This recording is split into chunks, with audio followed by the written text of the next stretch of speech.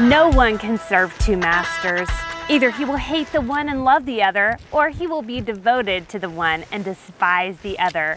You cannot serve both God and money. Money is a subject that seems to be on everyone's mind, and especially your favorite pastor and Bible teacher. And most of your teachers are going to tell you that it's okay to have money and even to want God to give you a lot of money as long as you don't love it. But that's not what Jesus said. It's very important in these end times that we go straight to Jesus' words, because Jesus' words are the ones that are sharp enough to cut to our heart and to expose the true motivations that we might even be hiding from ourselves. The test that Jesus is giving you in this passage is one that will cut you to the heart. Jesus doesn't give us any gray area. He says you're either going to serve God or money. You're going to choose one or the other.